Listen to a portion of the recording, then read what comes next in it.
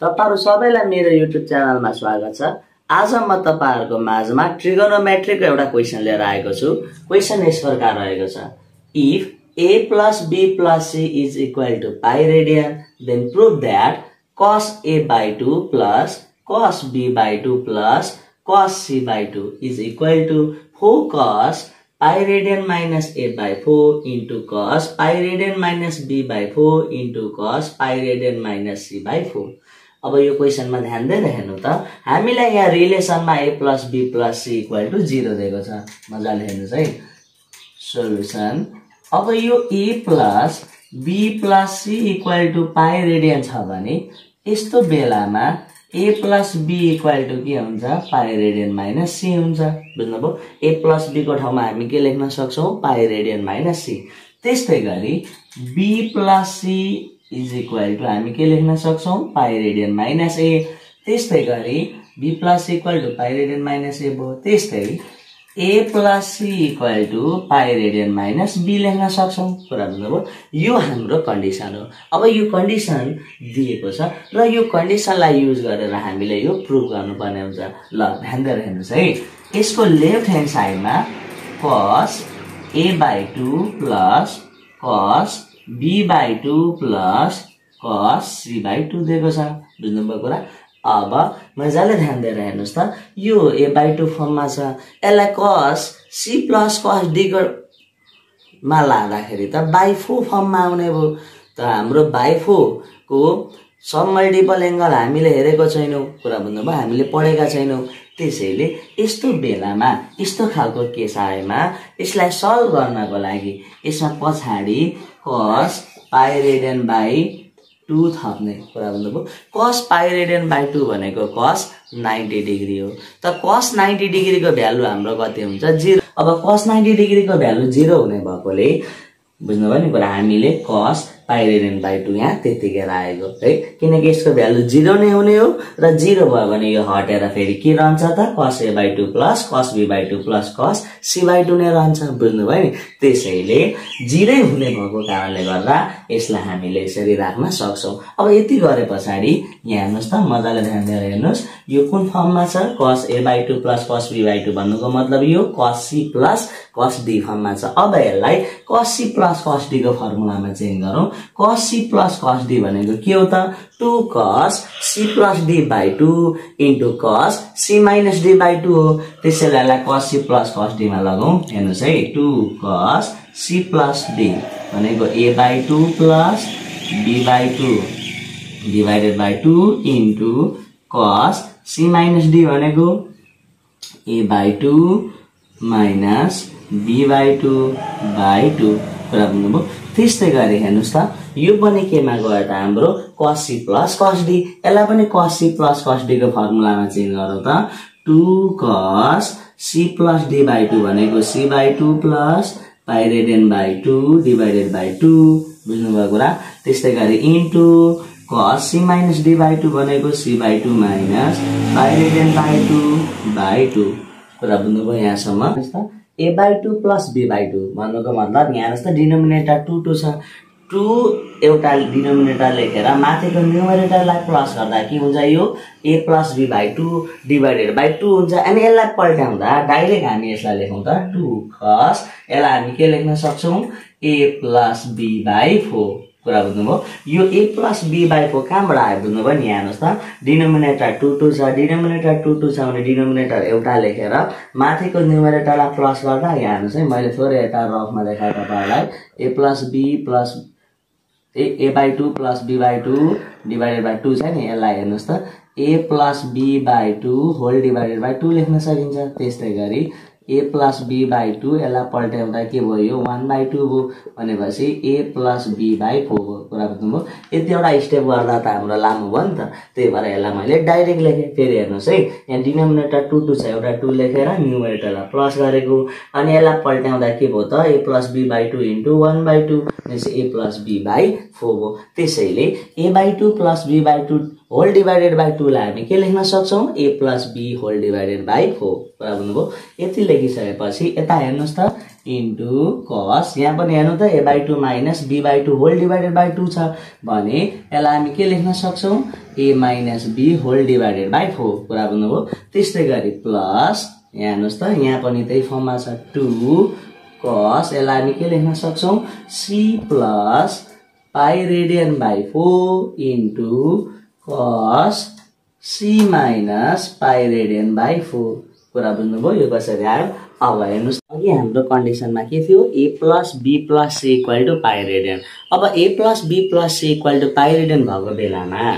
a+b = pi radian minus c हुन्छ यहाँ हेर्नुस् त यहाँ a+b छ भने यो a+b को ठाउँमा हामी के लेख्न सक्छौं पाई रेडियन माइनस c त्यसैले 2 cos a+b को ठाउँमा pi radian minus c लेखौं divided by 4 into cos a minus b divided by 4 plus हेर्नुस् त 2 cos pi radian plus c by 4 यहाँ हेर्नुस् त cos c minus pi radian छ तर यता अगाडि पाई रेडियन माइनस c छ भने यस्तो सिचुएसनमा यहाँ माइनस साइन कमन लियौं त cos minus pi radian minus c divided by 4 यहाँ हेर्नुस् त यहाँ माइनस साइन कमन लियो भने यो पाई रेडियन माइनसमा छ प्लसमा आउने भयो त्यस्तै c प्लसमा छ केमा आउने भयो माइनसमा आउने भयो अब यो कुन फर्ममा हेर्नुस् त cos माइनस थीटा र cos माइनस थीटा भनेको cos थीटा हुन्छ कुरा बुझ्नुभयो cos माइनस थीटा फर्ममा छ भने यसको भ्यालु cos थीटा नै हुन्छ त्यसैले यसको भ्यालु पोजिटिभ नै हुन्छ अब अर्को स्टेपमा हेर्नुस् 2 cos pi radian minus c by 4 into cos a minus b by 4 plus 2 cos pi radian plus c by 4 into cos pi radian minus c by 4 कुरा बुझ्नुभयो यो कसरी आयो हेर्नुस् त cos माइनस थीटा फर्ममा आयो cos माइनस थीटा भनेको cos थीटा नै हो त्यसैले यस्तो हो अब हेर्नुस् त यो दुईवटा टर्ममा हेर्नु है यो दुईवटा टर्ममा हाम्रो कमन के आयो त 2 cos pi radian minus c by 4 हेर्नुस् है यो कमन आयो यहाँ 2 cos pi radian minus c by 4 छ यहाँ पनि 2 cos pi radian minus c by 4 छ यो कमन आयो अब कमन लिइसकेपछि बाँकी के रह्यो त cos a minus b by 4 plus त्यस्तै गरी यता बाँकी भयो cos pi radian plus c by 4 बाँकी भयो कुरा बुझ्नुभयो नि अब फेरि ध्यान दिएर हेर्नुस् त यो फेरि कुन फर्ममा गयो त cos c plus cos d फर्ममा गयो यसलाई फेरि cos c plus cos d फर्ममा चेन्ज गरौँ यो अगाडिको 2 cos pi radian minus c by 4 जस्ताको त्यस्तै यसलाई फेरि cos c plus cos d मा लगाउँ त 2 cos c plus cos d भनेको 2 cos c plus d by 2 भनेपछि a minus b by 4 plus pi radian plus c by 4 whole divided by 2 into cos c minus d by 2 भनेपछि a minus b by 4 minus pi radian plus c by 4 whole divided by 2 कुरा बुझ्नुभयो अब यति गरिसके पछाडि हेर्नुस् न यो सबै मल्टिप्लाई फर्ममा आयो त 2 2 जा कति हुन्छ 4 cos pi radian minus c by 4 मजाले ध्यान दिएर हेर्नुस् है अनि इन्टु cos हेर्नुस् त अघिको जस्तै डिनोमिनेटर 4 4 छ एउटा डिनोमिनेटर लेखेर माथिको प्लस गरेर यसलाई पल्ट्याउँदा के हुन्छ त हाम्रो यो a minus b plus pi radian plus c divided by कति हुने भयो 8 हुने भयो कुरा बुझ्नुभयो त्यस्तै गरी यहाँ हेर्नुस् त cos यहाँ है a माइनस b यो माइनस साइनले माथिको दुईटालाई मल्टिप्लाई हुन्छ minus pi radian minus c divided by के हुने भयो 8 यो माइनस आएको बेलामा चाहिँ यो माइनस भन्दा पछाडिको सबै टर्मको साइन चेन्ज हुन्छ भन्ने कुरा हामीले बुझ्नुपर्छ अब हेर्नुस् 4 cos pi radian minus c by 4 into cos यहाँनेरि के भयो त मजाले ध्यान दिएर हेरौँ त यहाँ a minus b plus pi radian plus c छ भने यस्तो सिचुएसनमा हेर्नुस् त यो पाई रेडियन अगाडि लेखौं है अनि यो a प्लस c छ नि यो a प्लस c भनेको के हो त हाम्रो अगाडिको कन्डिसनमा a plus c is equal to pi radian minus b हो बुझ्नुभयो त यहाँ a प्लस c छ हेर्नुस् है A+C लाई हामी के लेख्न सक्छौं पाई रेडियन माइनस बी यो माइनस बी जस्ताको त्यस्तै लेखौं है त्यस्तै गरी त्यो भनेको के हो त पाई रेडियन माइनस बी हो यो पाई रेडियन माइनस बी कहाँबाट आयो बुझ्नु भयो तपाईहरुले हेर्नुस् है पाई रेडियनको पाई रेडियन माइनस बी को माइनस बी अर्को बाँकी के रह्यो A+C त A+C भनेको के हो हाम्रो अगाडिको कन्डिसनमा पाई रेडियन माइनस बी हो त्यसैले A+C को ठाउँमा के राखेको पाई रेडियन माइनस बी राखेको त्यस्तै गरी cos यहाँनेरि फेरि तपाईहरुले ध्यान दिएर हेर्नुस् त यहाँनेरि हामीले के लेख्न सक्छौं त हेर्नुस् है A minus B minus pi radian minus C छ भने यस्तो सिचुएसनमा यहाँ माइनस साइन यसलाई यो B र C मा हेर्नुस् है A माइनस पाई रेडियन अनि त्यस्तै गरी माइनस कमन लियो भने के हुन्छ यहाँ B+C हुन्छ डिवाइडेड बाइ 8 कुरा बुझ्नुभयो यो कसरी आखिर हेर्नुस् है A को A माइनस पाई रेडियन को माइनस पाई रेडियन यो B र C दुईटै केमा छ माइनसमा भने माइनस साइन कमन लिइदियो भने यो B पनि प्लसमा आउने भो C पनि केमा आउने भो प्लसमा आउने भो कुरा बुझ्नुभयो यसरी गर्ने अब यति गरिसकेपछि मजाले ध्यान दिएर हेर्नुस् है यो स्टेपसम्म गरे पछाडी अब यसलाई क्याल्कुलेट गरौँ त के हुँदो रहेछ हेर्नुस् है 4 cos pi radian minus C divided by 4 into यहाँ हेर्नुस् है pi radian plus pi radian गर्दाखेरि के भयो त cos 2 पाई रेडियन भयो त्यस्तै माइनस b गर्दा के भयो माइनस 2b भयो डिवाइडेड बाइ 8 त्यस्तै गरी इन्टु cos यहाँ हेर्नुस् है A minus pi radian minus फेरि हेर्नुस् त B+C भनेको के पाई रेडियन माइनस A कुरा बुझ्नुभयो B+C भनेको हाम्रो पाई रेडियन माइनस A हो त्यसैले B+C को ठाउँमा हामी के लेख्न सक्छौं पाई रेडियन माइनस A कुरा बुझ्नुभयो त्यस्तै गरी मजाले हेर्नुस् है यो के हो डिवाइडेड बाइ 8 आयो अब यसलाई क्याल्कुलेट गरौँ 4 cos pi radian minus C by 4 into cos हेर्नुस् त यहाँ 2 कमन आउँछ 2 कमन लिँदा पाई रेडियन माइनस B हो डिवाइडेड बाइ 8 त्यस्तै गरी यहाँ cos A minus pi radian